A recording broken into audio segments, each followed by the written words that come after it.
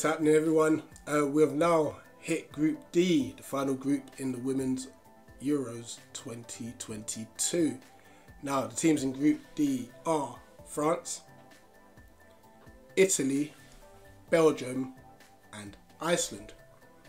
So this insight's going to give us a bit more information regarding Iceland. Now, this is the fourth straight tournament they have made, and they're slowly building a tight-knitted squad. How they qualified as Group F runners-up, played 8, won 6, lost 1 and drew 1, scored 25, conceded 5.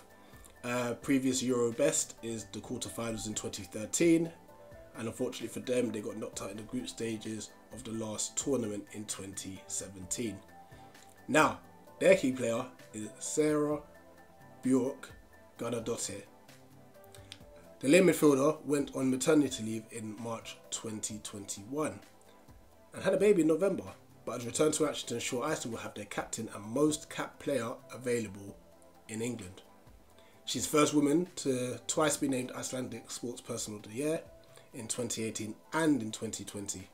Her technical and attacking prowess have already taken her and Iceland to 3 past Women's Euros, as well as huge club success.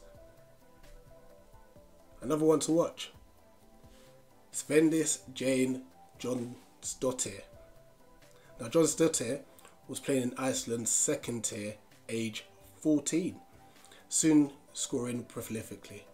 It was the same story at international level, where at 19 she scored within 8 minutes of her debut in September 2020, not long before Wolfsburg snapped her up.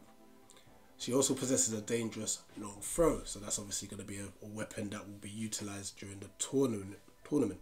Now, coach Thorstein Halldórsson. So when Halldórsson was appointed at the start of 2021, he brought a huge amount of experience in the female and male club games and had won 3 women's titles with Breiðablik between 2014 and 2020.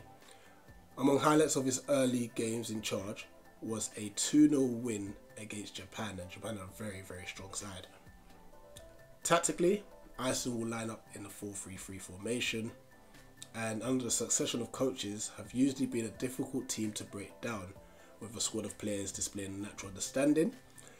They are also dangerous from set pieces, and Gunnarsdottir's return will add that experience and creativity as well.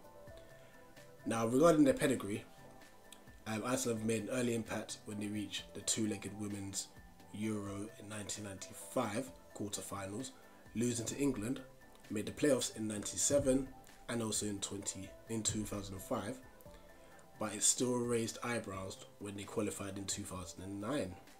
The first time their nation had reached a major senior tournament for men or women, drawing huge audiences at home on TV, which is great to see. And they've made every Euro since then, actually, even holding Norway and beating the Netherlands to reach the 2013 quarter-final.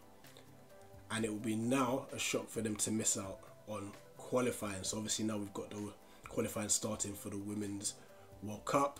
We should expect Iceland to be there or thereabouts.